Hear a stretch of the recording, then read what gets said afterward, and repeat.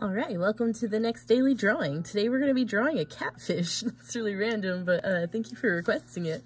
Alright, so I'm not really a fish drawing person, so this will be a new experience, but let's go for it. Alright, so the first thing I would suggest doing is start with the body shape, because they're very simplistic. They have a very simple body shape, but then they have a bunch of complicated things onto the body. So the body is essentially a gigantic teardrop.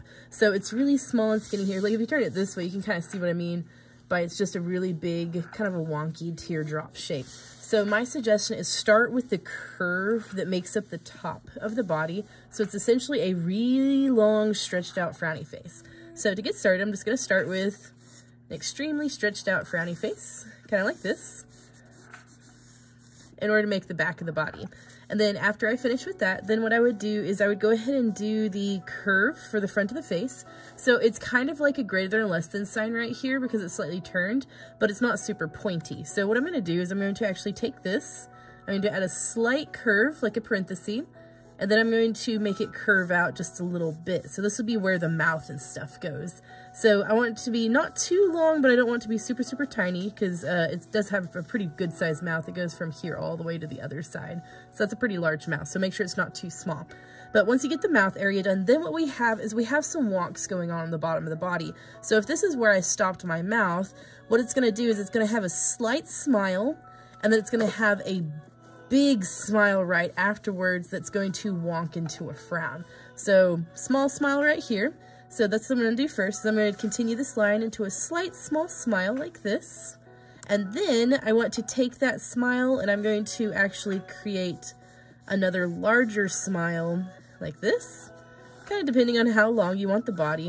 And then you're going to start curving it up. Now this seems like it's a little bit of a chubby catfish, but that's okay. I'm going to leave it because I think like chubbier catfish look cute. All right, so then I'm going to extend it out a little bit like this. So we go from, there's the mouth, slight curve in. This is going to be where the gills are popping out, I think. And then we have a slightly bigger curve. And then it slowly changes. Notice that curve slowly changes into a frown. And then I'm just going to extend that out into another frown like this. So it's kind of like you're just really stretching that frown. This is going to be the end of the tail over here. Okay, so however long you want the tail. All right, so on the top of the body, I do need to add a little bit of a wonk as well. So if I have the frown at the top of the body, it's then going to turn into a smile to go up for the tail right here. So I'm just going to continue this frown until I get right about where I think the tail needs to go, and then I'm going to slowly turn that into a line like this. So it slowly changes into a little bit more of a frown, although notice that on this part it's a little bit more of a diagonal line. It's not super, super curvy, because otherwise my tail is going to be a little bit too wonky. All right, so something I noticed about the back of the tail is it's just a parenthesis going down. So notice that this part is longer than this part. That's pretty distinctive of this catfish's tail from what I see of, is that it's a little bit more of a ruddery shape, so it's a little bit more curved. So make sure that if you made this one too long, either make this one longer or make this one a little shorter. So anyway, I'm going to connect this. So I'm just going to make it kind of rounded at the end, and then I'm just going to make a big parenthesis to connect that tail together. So this will be the exterior of the tail. And then what I'm going to do, before I move on to the rest of the body, I'm going to very lightly draw kind of another curve on the inside, that same exact shape repeating, because this will be where the big muscle is of the tail, and this is just like literally the soft fin part. So we'll come back and detail that later. Let's go ahead and get the rest of this body done. All right, so let's go ahead and start with the face. That way we can kind of see where everything else is going to go. So the first thing I would suggest starting with is start with the gills. So if I look at this picture, here's where the mouth line kind of ended, was right here. And then we had that first lump, and then right after that first lump, then we have it kind of turn into the gills. So what I'm going to do is I'm actually going to follow, right here's where the gills are going to start. I'm going to follow this line until it gets right here. If you'll notice that this is where it starts to curve up at. So it smiles to where it goes down a little bit, and then it starts curving up. At that point where it starts to curve up, that's where I would suggest adding the gill. So to do the gill, what I would do is I would take that same curve that you have here, and then you're just going to curve it up more dramatically like this until it gets about halfway into the body, and then you're going to curve it forward like this. So it's kind of like you're drawing the letter C, but you're making it really, really dramatic and kind of flat on the side and kind of curved on the tops. All right, so maybe that's another gill. So it looks like maybe I can see another indication of a gill. If not, then it's a wrinkle that I think we should go ahead and draw. And it looks like it's just repeating that same exact shape, just really close to it. and then it kind of makes it a little bit smaller so it doesn't fully connect, but it does get pretty close to it. So that might be a second gill, or it might just be a wrinkle where the gill's kind of pushing forward like it's like inhaling or something. All right, so now that I have my gills done, now it makes it a little bit easier to figure out where my eyes are gonna go. So if I notice right here, I can see two little holes. I'm assuming those are the nose things, nostrils? Nostrils, yeah. So I'm just gonna draw a little dot here, go over a little bit, and then draw another little dot. And then before I draw my eye, I'm actually going to go ahead and draw my nose, or my mouth, since I'm already down here. I noticed that there's a little bit of a, kind of like a hole right here, and then it's just a smile connecting to the side. So to do the mouth of this fish, I'm going to draw a little dot right here, and I'm just going to draw a smile going across until it connects to the other side of the head. So if that was the eyes, this looks like a really derpy fish, but just ignore that for now, okay? Which you can make this a little bit more of a frown shape if you want to make it not a perfect circle. That's kind of up to you. But yeah, so it looks like the bottom jaw just kind of stays fairly simple. Like there's not really much to it. It just stays kind of a curve. I think that whenever they open their mouths, it's a lot more dramatic. But since this one has a closed mouth, it looks pretty simple. All right, so back to the eyes. So the eye looks like it's right above the part where the mouth was. So right above this area, this is about where I want to put my eye shape. And it looks like it's a very simple round shape. On this picture, it's really small. If you want to draw a little bigger to make it more cartoony, definitely feel free to. And I think that could give it a cool aesthetic, but that's up to you. You can make that decision. All right, so I do see that it does have kind of like an outer ring around the eye, and I think that's probably like the iris of the eye. So I'm just drawing another circle around it, and then on the inside one, that's where I'm going to do my little filling it in thing with the little highlight, just to make it look a little bit more cute. So you got your pupil with the highlight, and then I think that outer ring is just an iris. So I don't really see the other eye, but I do see the bump that makes up the eyelid. It's this small little indentation right here, or not an indentation, thing that sticks out. So if this right here is my forehead that I'm keeping, I would want to go kind of like across from this eye, like this. And that's where I'm going to add a slight bump, not too dramatic, just a slight bump on the other side of the head. And then I can get rid of that line right there to help me see that that's more of a bump. So it almost looks like a frog right now, which is kind of weird. Are frogs and fish similar in their anatomy? I don't know. Anyway, so I have my eyes, and then I have my nose and my mouth. I can go ahead and draw my barbs if I want to. You can save that for later if you want to. I'm going to go ahead and draw them now. So it's just going to be a line coming down, kind of like an awkward beard. And then all you're going to do is you're just going to draw, kind of like if you drew the octopus with me, that it's going to be similar to that you're just going to follow it up.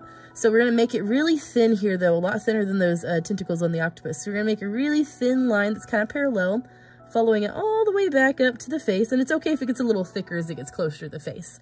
And on this picture, it looks like there's two of them.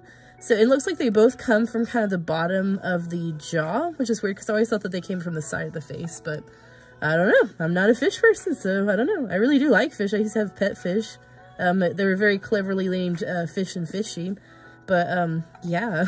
So there we go. All right, so we got our little catfish whisker things. Let's see, next we got a little hole here. I don't know what that hole is, but I'm just going to draw a little circle there because I see a hole in the side of their face. All right, okay, so moving on, we're going to go ahead and do the fins, which I think makes it look most fish-like, I'm assuming. All right, so what I'm going to do first is I'm going to do these side fins. So it looks like it comes out right behind the gill, so I'm going to start right behind where I have my gill, and I'm just going to do a big smile, like this, in order to make the front of the fin. And then what I'm going to do is I'm actually going to first erase a little bit of the belly where I'm planning on putting the rest of my fin. And then it looks like it kind of comes, it starts here and it makes a slight diagonal line back to the body like this. So it just makes a little bit of a fin shape going back to the body. And I don't know if this is just the color of it or if there's a bigger muscle texture. I'm not sure, but there's a little line going all the way up right here. So I'm going to go ahead and draw that. Not really sure if it is like maybe a bone or something. Now I'm going to go on this side down here. I don't see the other one of these fins on the other side of the body. I'm assuming it's like over there that I just don't see it because the fish is overlapping it. All right, but I do see like a little bottom fin down here that all I'm going to do is I'm just going to do a slight parenthesis, kind of a little bit further back than this one. And then after I do that slight frowny face parenthesis shape, I'm going to do a smile on the bottom like this. And then I'm just going to mimic that same kind of parenthesis, bringing it back up to the belly.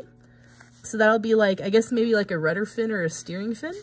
And then I have another fin back here what I'm going to do is I'm going to start, now notice that it's in front of the arch, so I'm going to make sure that it's not too far back. So here's my arch. I want it to be somewhere right about here would be good.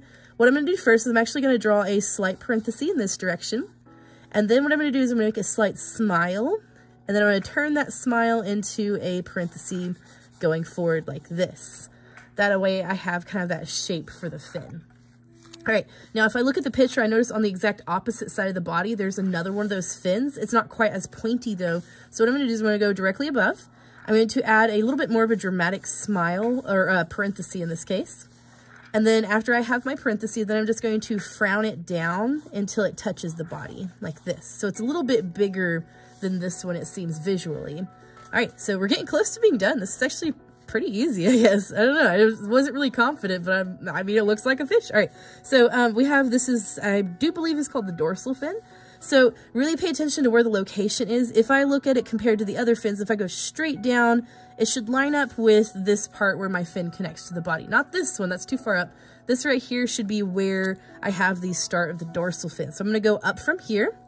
I'm going to put a little marker dot so that I know that's where I need to start it. And then it doesn't touch this fin back here. It gets pretty close to it, but it doesn't touch it.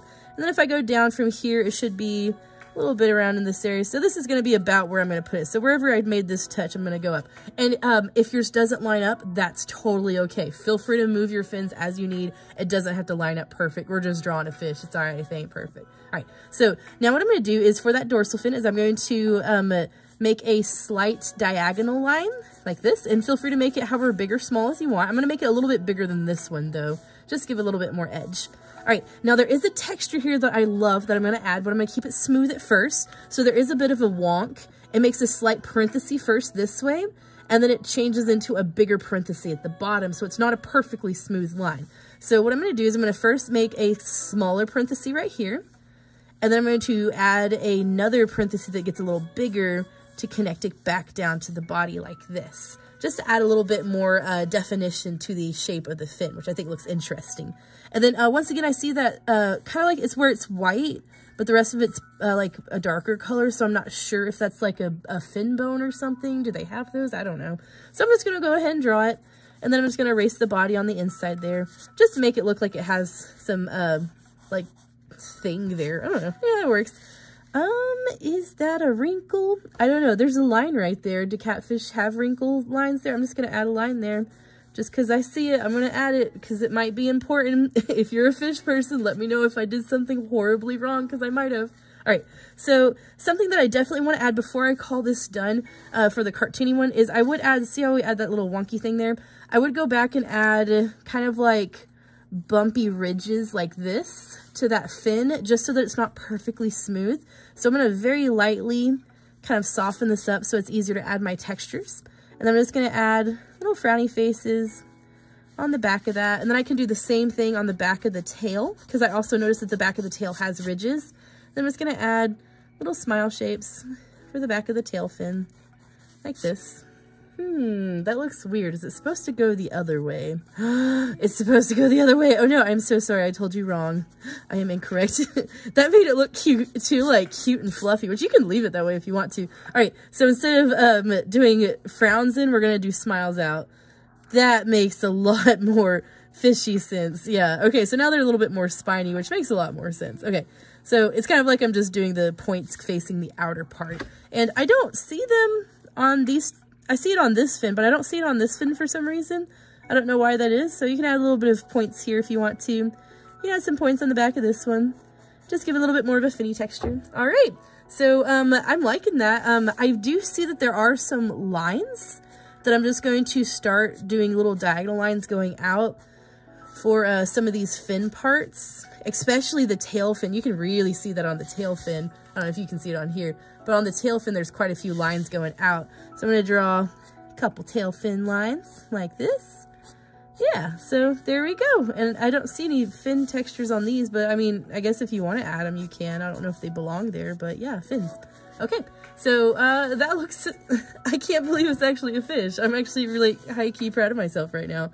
Something that I do definitely see, there's lots of patterns on the fish, which I don't know if catfish have very distinctive patterns on their own. If you want to draw these patterns, you can. All I'm doing is I'm just looking at the picture and just drawing kind of like little imperfect kind of squiggly lines in the direction that I see those patterns. The key thing is that what I'm doing, notice how I'm holding my pencil, it's really far away so that I don't have as much control. And it allows my hand to be a lot shakier so that I can get some more of those kind of random lines, because I think randomness is very important when it comes to drawing something more natural. Just give it a little bit more of a look. And then there's lots and lots of spots. So you can add some spots if you want to. This would be a really fun one to color or even add a background to. But it's a fish. I can draw fish. I didn't know that. How cool. All right. So there's a catfish type thing. Feel free to add to it. It'd be really cool to like turn it into more of a like mythical fish, maybe like a bigger, fluffier, longer tail. If you want to add more details, definitely adding some like scaly textures might really emphasize the fish look if you want to. So for scaly textures is a lot like how we drew fluffy textures. All I'm doing is I'm drawing the letter C over and over, and then that can kind of add a little bit more of a scale texture. And it doesn't even have to be all perfectly lined up. Just like how we draw fur on animals, we only do it in the shadowy areas. I wouldn't do it over the entire body unless you're going for like super, super realistic. I would just do it in a couple areas where you think that it would benefit from having some scale textures. And once again, the more you do it, the more you'll realize just how much you're doing, if it's too much or if it's not enough. So just gotta have fun with it. And then like usually like if you look at it and you're like, that looks all right, then that means that you're done. So that looks all right. I think I'm done. All I'm going to do is I'm going to add a little bit of shading to it. So feel free to shade it if you would like to, or if you want to color it, especially with fish. Fish come in so many different like cool colors and stuff that like you can have a lot of fun with the fish coloring. What is it? Oh, what is that name of the fish? Finding Nemo? Like Dory? Dory has a cool color marking on her. But there was a book I used to read whenever I was like really, really little. It had like a rainbow fish, or like, was he a rainbow? I don't know. He had like a shiny scale. I don't know if he was rainbow or if just that one scale was. But I remember I thought he looked really, really pretty. And I've always admired fish. I don't know. I just never really tried to draw them. I don't know why I've never tried to draw them very much. I think I've drawn koi fish before just because I like their aesthetic. But I kind of want to start drawing some fish more now. That's actually really fun to draw them. Okay. All right. Well, there's a catfish. I hope you guys had fun drawing them. Have a good day. Bye.